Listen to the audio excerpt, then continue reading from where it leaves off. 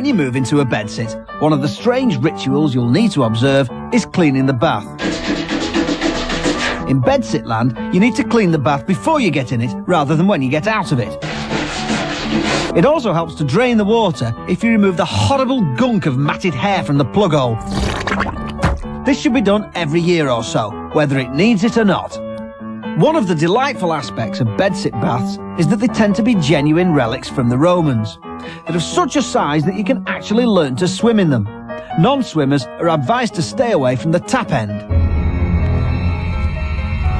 A further point to remember when taking a bath is to remove the spider.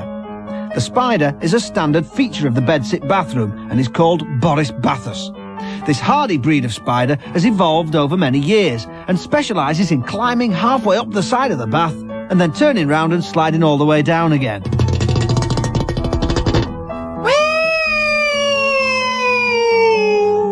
They seem to particularly enjoy this, as it's all they ever do. It's pointless trying to flush this creature down the plug hole, as it will only climb back up and push out the plug when you least expect it. Don't push me! If you're lucky enough to have a shower fixed to your bath, you'd be well advised to keep your wits about you, as the plumbing in all shared houses is extremely dodgy.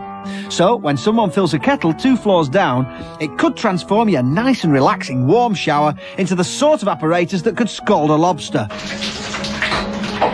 I'm singing in the rain, just singing. I'm stand up. Cap on! Next, heating a bedsit.